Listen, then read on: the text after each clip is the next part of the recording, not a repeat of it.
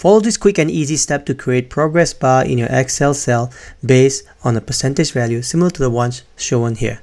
The first thing you have to do is to press Ctrl A and press Ctrl G to open up this go to pop-up window. In here you're going to click on special and then go constants and then remove the check from text and click OK. What this does is that it selects the numeric values only. The next thing you're going to have to do, make sure you're on Home tab. Under Style, there's Conditional Formatting. Click on it and then you're going to go data bar and select any of this bar chart here. You can see they are already changing. I'm going to go ahead and select a green one here like that. Now you can change the value in here and you can see the value get reflected accordingly. So for some reason, if you don't like the bar chart here, this is what you do. Go and select all the numeric value again by pressing Ctrl A, press Ctrl G to open this go to window, special, select constant, remove the check from text and click OK. And now the numeric values are selected again.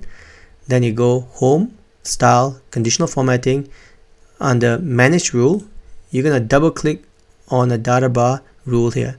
This will open a pop-up window to edit your formatting rule. And now you got a free reign to change. Let's say I want to change this to solid instead of gradient. And if I don't like green color, say I want it to be yellow and click OK.